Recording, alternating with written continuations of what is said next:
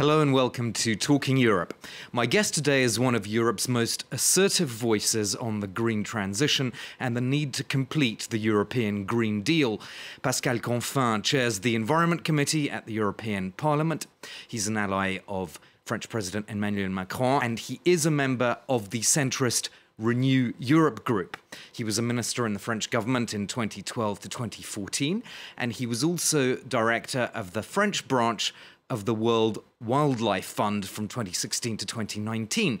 He joins me in our studios in Paris. Thank you so much for being my guest. Thank you. Let's start with the COP that is happening in Dubai. I'm sure you heard the host saying in his opening speech that fossil fuels have to be part of the climate solution. What signal does that send? Well, what is interesting is that this fossil fuel debate cannot be avoided even when the COP takes place in Dubai. So the good news is that this debate will take place in Dubai as well, and not only in Paris or in a non-oil producer country. So it's good that this COP, and I know that a lot of NGOs or academics had asked the last weeks and days to boycott the COP.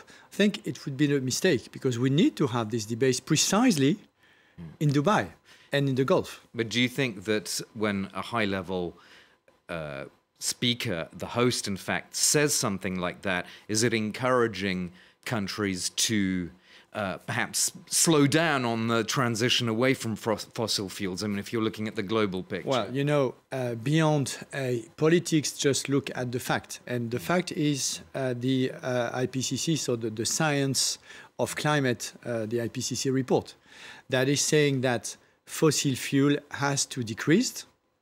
But of course, nobody is saying that we should stop it overnight. And third, that we will more and more to have the difference between what we called in the jargon abated and unabated fossil fuel. What does it mean? It means that when you burn oil, you can keep the CO2 emitted when burning oil or gas and store the CO2 back underground.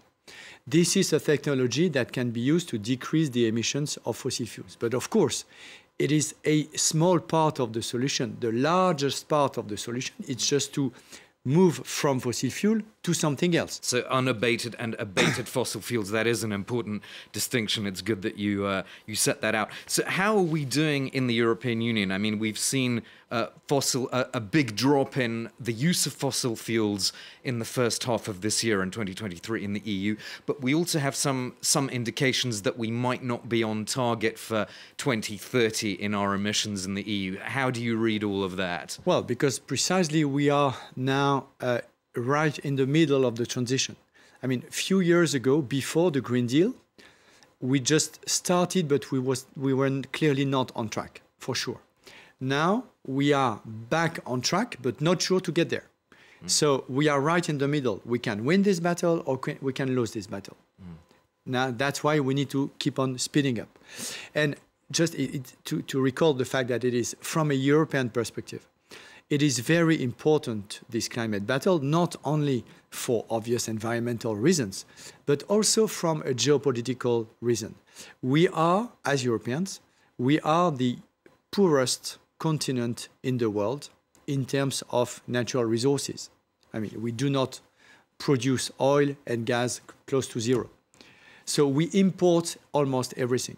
It's a huge dependency, a huge dependency. So the more we green our energy system, again, mainly through renewables, energy efficiency, and nuclear for the countries who want to do it, the more independent we are. So on the Green Deal, that consists of 75 pieces of legislation.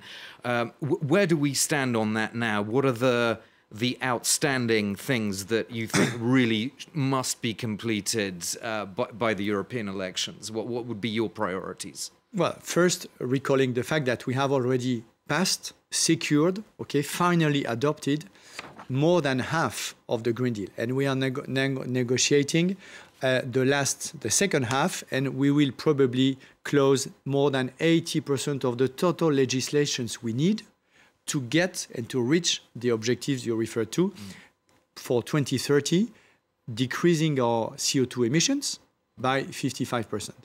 So now 80% of the work would have been done under this term. It's massive. It is completely unprecedented. I take one example for that speaks in our everyday life, cars.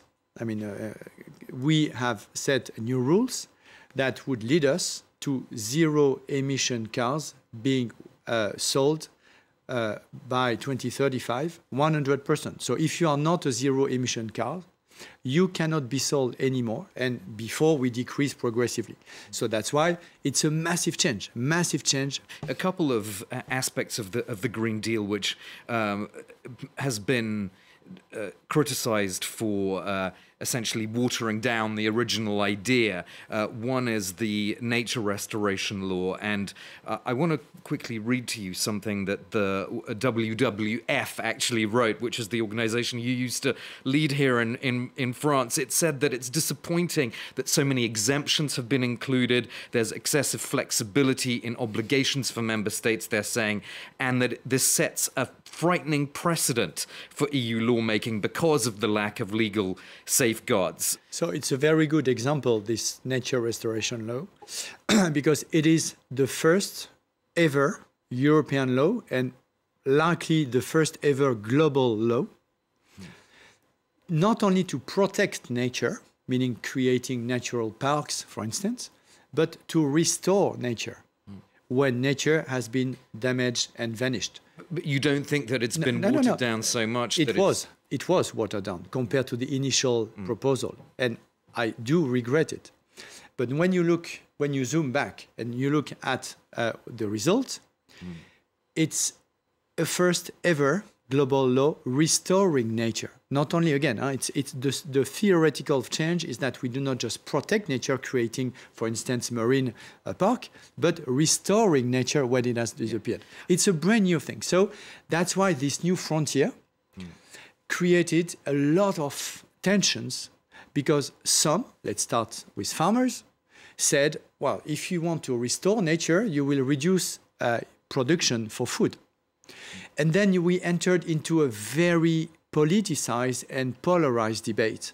And it led us to find compromises that for some are already way too far, for others like WWF too low, but at the end of the day, to be honest, it was the only possible compromise. When the so-called pesticides law failed to pass in the European Parliament, that must have disappointed you a lot. Of course, so it's the only example of failure, and I do regret it. And why? Because for cars, for lorries, for industry, for energy, for renewables and so on, we passed the law because it is a relatively depolarized debate. There is a consensus, including with the economic actors, with the companies concerned, to move forward, because it is our values, but it's also our interest, as I said at the beginning. For agriculture, it's not the case.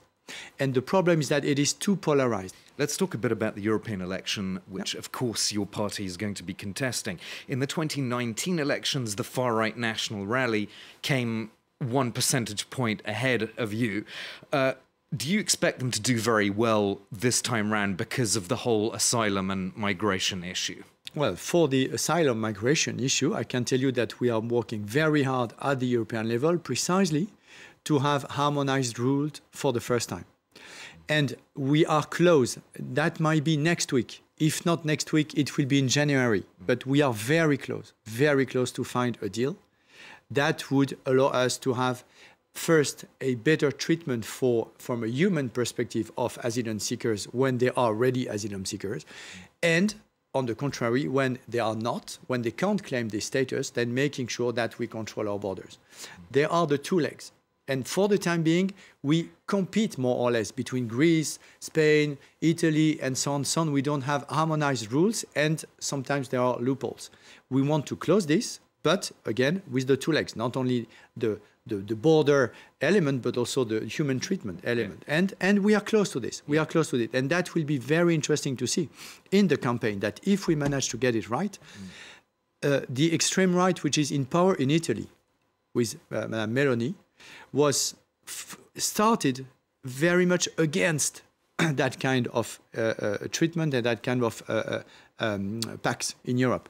Now, in the European Parliament, all the parliamentarians coming from the Lega, from the three parties in the Italian government, voted in favor of this pact, which is, of course, the opposite of the extreme right in France. So that's why as soon as you start being a bit in responsibility, the European solution is the only possible way forward. Giorgia Meloni and we will advocate this very much in the campaign. I'm sure you will, yeah. I mean, and obviously Giorgia Meloni would dispute that label of extreme right. But in any case, just one final point, the Dutch election result, how worrying is this to you?